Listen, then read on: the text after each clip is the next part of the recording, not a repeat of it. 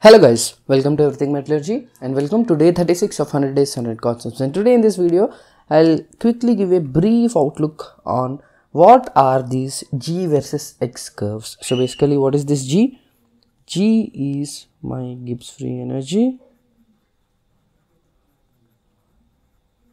and X will be my composition, which usually is represented in terms of mole fraction. So basically, how will this curve look like? So G versus X curves are something like this, where G is on the y-axis and X composition on the x-axis. So typical curve will be something like this. Okay, so let's say I have X varying from 0 to 1. Okay, something like this. Okay, so let me say this is x equal to 0 and this is x equal to 1. So usually the curves will look something like this, okay, which basically are called as my cup shaped G versus X curve. So usually we have a formula for Gibbs free energy, which is RT XA ln XA plus XB ln XB. Okay, this is the simple formula which we follow, which we have derived the relation between G and X, right? So of course you have many other modifications also. If you have some miscibility gap, then this curve will look differently. Okay, so how different? So basically, if you have some miscibility gap, this curve will look something like this, okay, which we call a double well. Okay, so why and what, I can't cover all of that concept in just 5 or 10 minutes.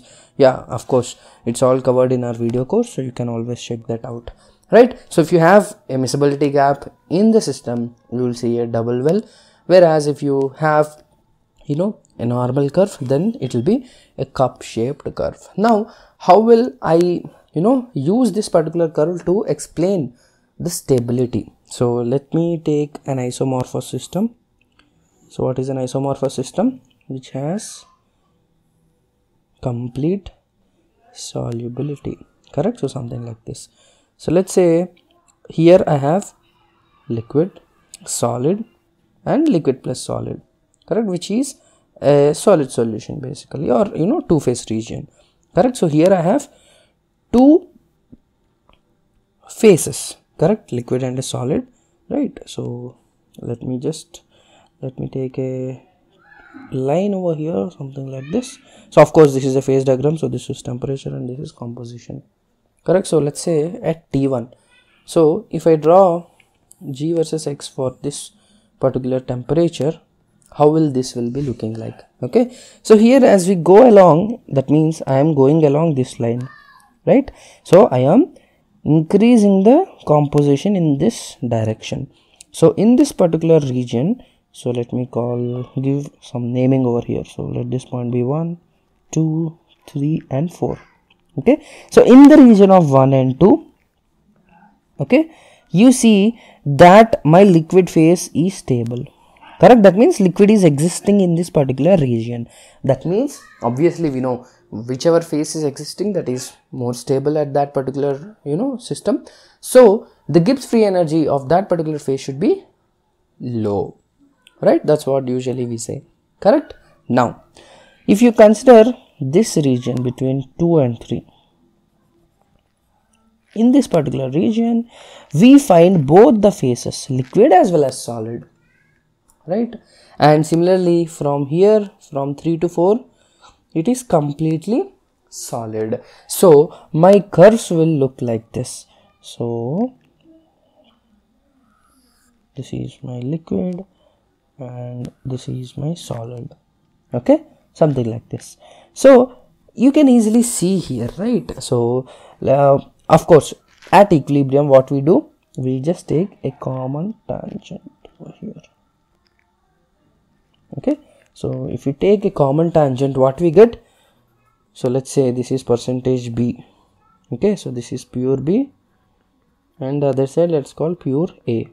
Okay, so these are nothing but the partial free energies, partial molar Gibbs free energies, or these can also be written as chemical potentials. Okay, remember the chemical potentials are nothing but the partial molar free energies, right? So this is how we have constructed the G versus X curve. Now, why in this particular manner? Why is it intersecting like this? So it's nothing but, if you see these points over here, which I can just take this, right? So of course you have two other points over here. So these points are nothing but my 1, 2, 3 and 4. Okay, so this is G versus X at this particular temperature T1. As we change the temperature, you get usually different points. So here, how many points we have generated? We have got 2 points, okay, where you can see on the liquidus and the solidus. Similarly, let's say I am increasing the temperature, so somewhere here.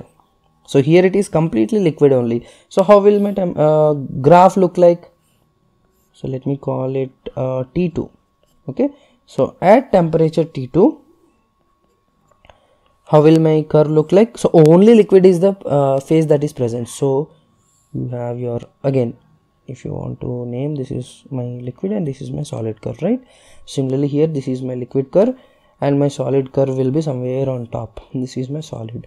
So here there is no intersection only. So from 0 to 1, by varying the mole fraction from 0 to 1, the only phase that you find is liquid only, because in this particular range it is only having the least Gibbs free energy. Whereas here at this temperature T1, it is not the case, because you also have some, intersections of the curve. So you have mixture that is formed.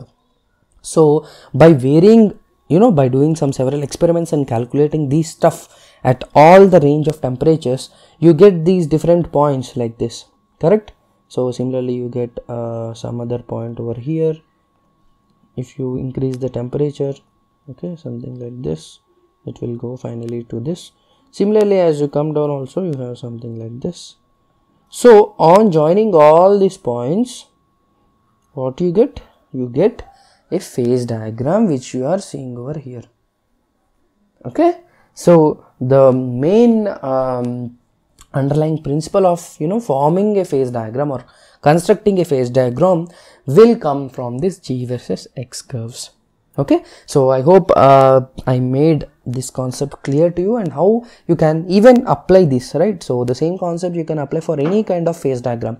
It may be Utectic, anything, right? So yeah, that's it from my side for this video. If you like it, please hit the like button and also share with all the GATE Metallurgy aspirants, and also don't forget to visit everythingmetallurgy.com to get one of the most affordable test series and also one of the best mentoring video course for GATE Metallurgy. Thank you guys. Meet you tomorrow with one more interesting concept. Thank you.